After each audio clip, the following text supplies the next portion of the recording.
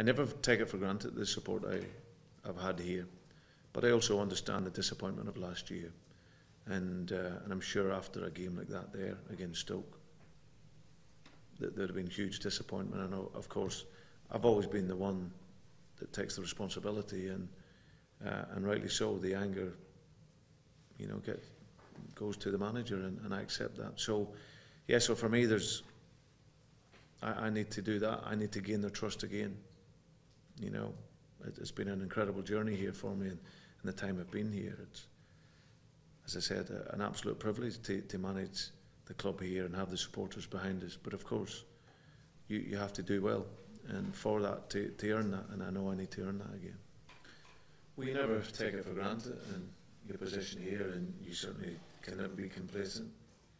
I feel it's something that the owners have given me a big trust since I've been in here, and in the main I've had a great response from the players.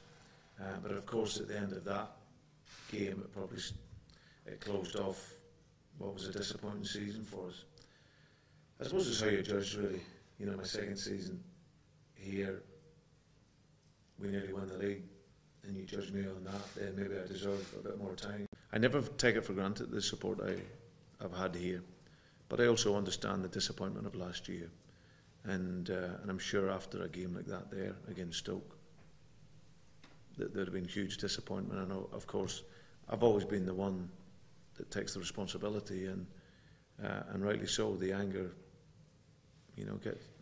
goes to the manager, and I accept that. So, yeah. So for me, I need to do that. I need to gain their trust again. It's been an incredible journey here for me, and the time I've been here. It's, as I said, an absolute privilege to manage the club here and have the supporters behind us. But of course, you have to do well, and for that to earn that, and I know I need to earn that again. We never take it for granted, and your position here, and you certainly can never be complacent. I feel it's something that the owners have given me a big trust since I've been in here, and in the main I've had a great response from the players. But of course, at the end of that game, it closed off what was a disappointing season for us. I suppose it's how you judge, really.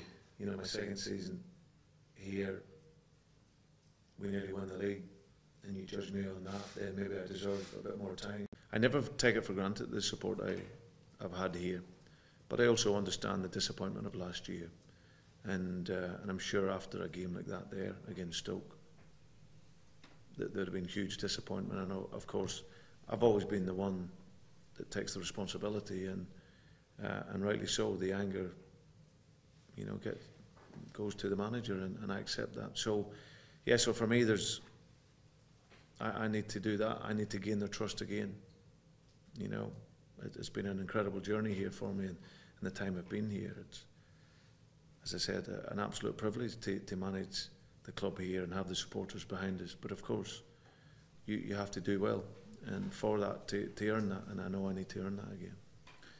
We never take it for granted, and your position here, and you certainly can never be complacent.